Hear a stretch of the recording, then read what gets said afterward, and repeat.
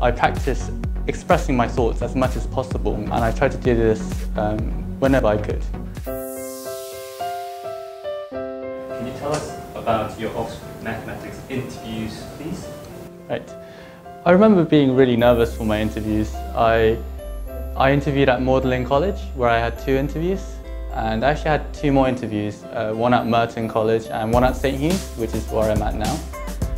And during these 4 interviews, I saw many interesting questions. One really interesting question I thought was a question about cubes and the number of vertices a cube has in, well, 3 dimensions, 4 dimensions, and even higher dimensions. And it didn't stop there. We also discussed how many edges there are in these dimensions, and we tried to find a formula for each one of these. I thought that was quite interesting.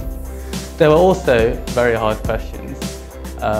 One particular question I remember is, I was asked to sketch the normal distribution, which looks like the bell curve, and I was asked to sketch its derivative by I and its derivative as well, so 2 derivatives.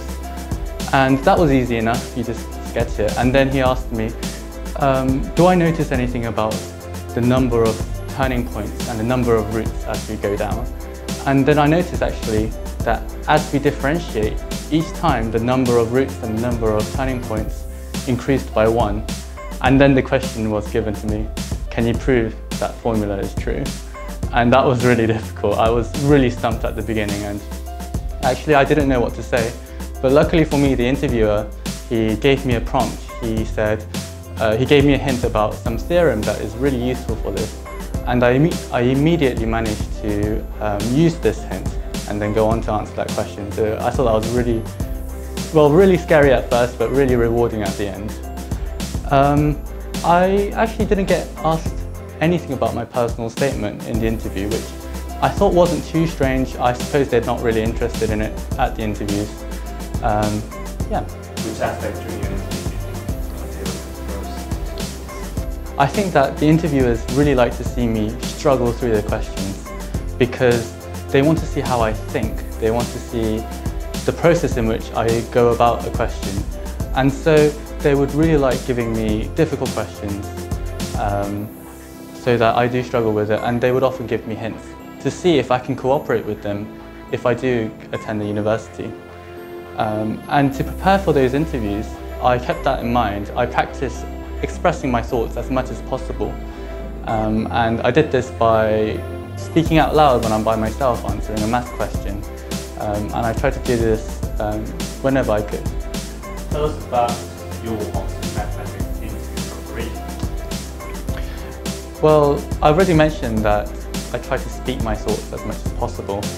Other than that, I was really keen on solving maths BMO questions, British Maths Olympiad questions. And I feel like that's helped out a lot with my problem-solving skills.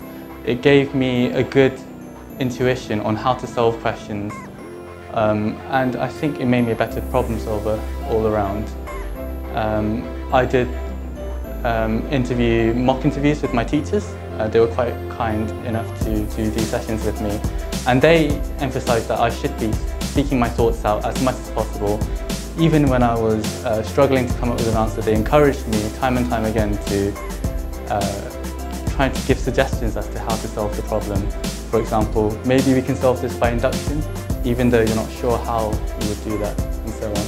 So I did these things quite often, and I did it about 2 times a week with my teachers, these mock interviews. And those other things I mentioned, I tried to keep them ongoing in the background as I prepared for my interviews.